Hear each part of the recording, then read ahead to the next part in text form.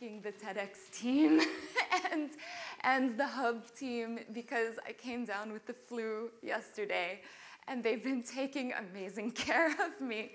So I just want to thank them at the beginning. So it was early 2005, about a year after I moved to Egypt, and I was meeting a friend after work. I left the metro, and I was standing on a crowded, busy street. It was daylight, it was rush hour. There were tons of cars stopped in traffic, lots of people walking and waiting for buses. If you've ever been to Cairo, you know it's packed, no one's moving anywhere. So I'm standing there waiting. My friend was late. So I'm playing with my phone, I'm fiddling with my tickets, I'm looking at my feeds, and suddenly I feel something's not quite right.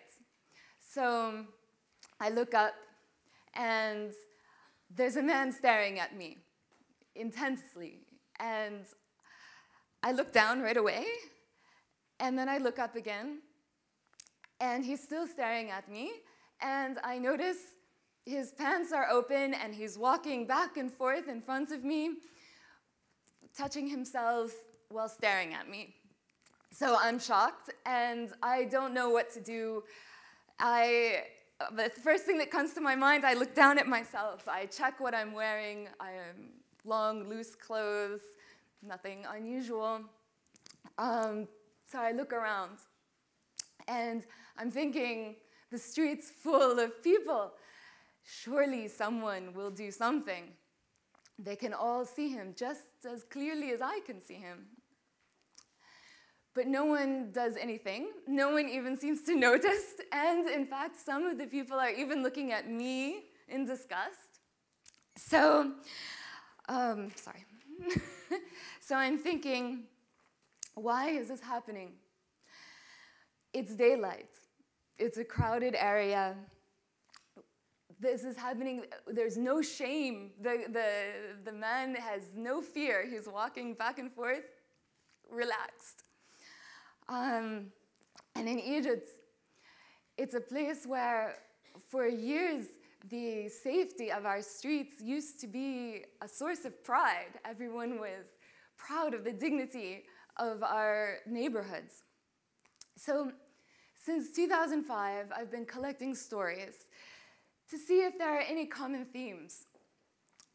Even though harassment was hard to talk about back then, almost everyone we talked to had a story. Most of the stories, though, came with reasons. Blaming the victim, not the harasser. Some of the reasons were told to the victim by other people. Some were implicit in their stories, like mine, when the first thing I did was check what I was wearing. And I want to share with you some of the reasons that I heard the most. Reason one, I'm harassed because I'm foreign. And the media tells Egyptian men bad stories about foreign women. Okay, I'm foreign, but most of the 10,000 stories we collected from women over the years were from Egyptian women. So this isn't just happening to foreigners. Reason two, I'm not veiled, and this causes men to harass me. In a 2008 study, 72% of the women who were harassed were veiled. And some of the people that we know, some of our volunteers and friends who wear the niqab, the full face veil and black robe, say they're harassed more after they started wearing the niqab. So as convenient of an excuse as this is, a veil doesn't matter. Reason three, the bad economic situation in Egypt causes young men, to delay getting married. And the sexual frustration that they experience, and coupled with the fact that they're religious and they can't have premarital sex forces them to become harassers. Dina was 15 years old when she was molested by her doctor in her married, middle-aged doctor in his private clinic. He wasn't suffering from economic problems. And even more strange, over 8% of the reports that we get at HarassMap the harasser is a child, 8 years old, 10 years old, clearly not suffering from sexual frustration or delayed marriage. And no religion, not mine, or any that I know of, tolerates this kind of behavior. But I'm sure that all of you have heard arguments like this before. After all, harassment doesn't only happen in Egypt. I'm emphasizing them because we at HarassMap believe that they're at the core of why this problem has gotten so much worse than it used to be in Egypt. But we also believe they're the key to change. We hear over and over again that reasons like this plant just enough doubt in people's minds that makes them afraid to take the risk, to take a decisive action when harassment happens. So when they find themselves face to face with harassment, they err on the side of silence. If only we could eliminate these doubts, we could see the reemergence of a society that rejects harassers and more closely reflects our traditions and values. Like when everyone comes running out of their houses and out of their shops to help people whenever someone shouts thief. Looking at all the evidence, we believe that the only way sexual harassment will stop is if harassers stop harassing. And the only way they'll stop is if we stop accepting all these reasons. So in 2010, Inji, Emma, Sausin, and I, together with tech partners, launched HarassMap because we were tired of staying silent ourselves. We wanted to confront all these reasons and change the social acceptability of sexual harassment. We started as an independent group of volunteers. We had no resources, no money, no funds. We were just a small group of people who were willing to invest their time after work, working on an issue and hopefully changing the situation that we faced every day in our own neighborhoods. And we do the best we can with what we've got. We use a combination of free online and mobile technology, and we use it to support a more traditional community outreach program in all the neighborhoods where we have volunteers. So online, we have an anonymous reporting system that lets victims and witnesses document harassment using SMS or online to address the feeling of isolation and give a voice to those who would otherwise hesitate to speak. Offline, each report receives an auto-response telling victims how to access free services from NGOs, psychological counseling, free lawyers, how to make a police report, self-defense classes. And online, each report is mapped on a map of Egypt with a red dot showing what happens and where. This helps us to break stereotypes, even our own, that lead to inaction.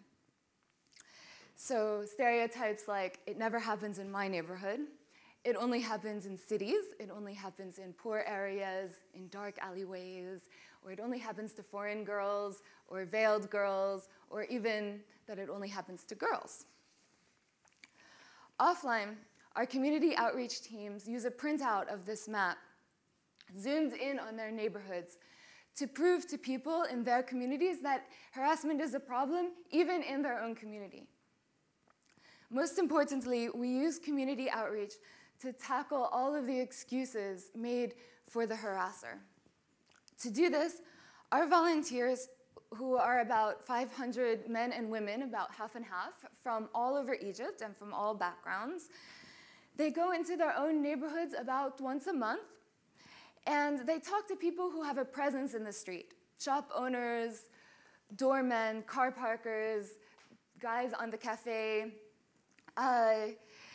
These people who are always around have the ability to set the atmosphere in the street, what's accepted, what's not.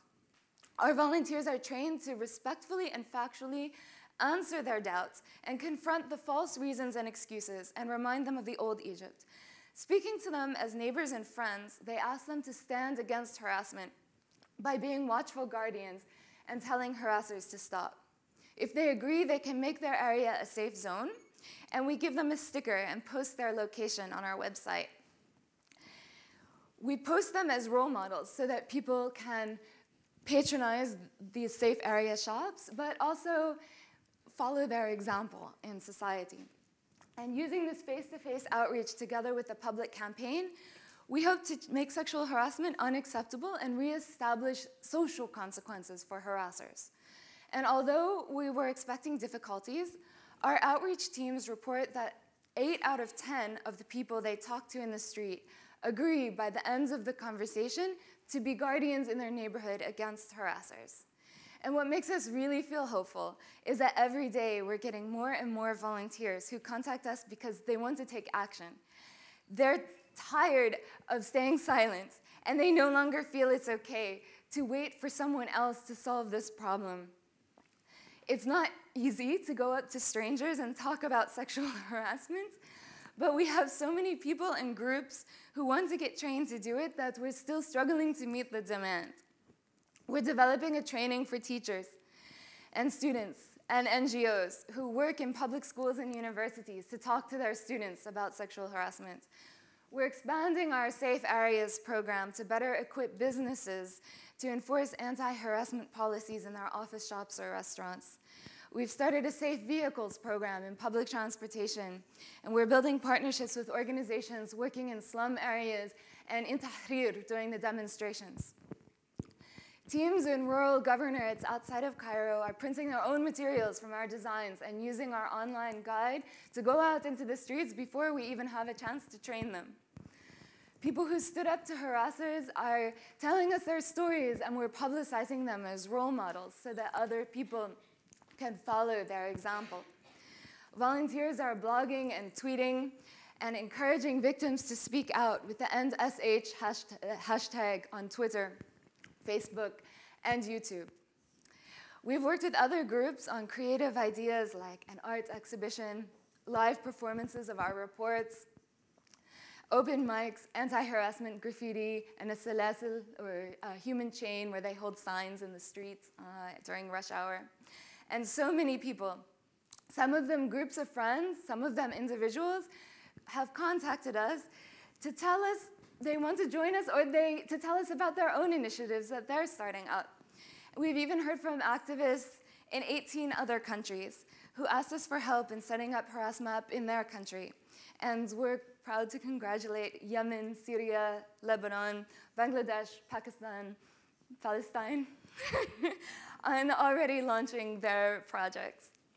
And we just hired an 8-person full-time staff with 7 part-timers and interns, and they're conducting research, linking up with other initiatives, improving our community outreach teams, and planning a huge public campaign based on market research to change the social acceptability of harassment. When we started, we thought the progress would be slow. After all, we're basically going door to door in a country of 85 million people that's undergoing a post-revolution, unstable period of time.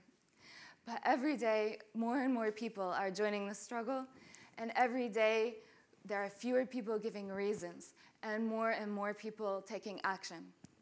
And person by person, they're getting us closer to the day when we'll reach a tipping point in our streets, when victims can safely speak up because they know someone will help them and not blame them or attack them.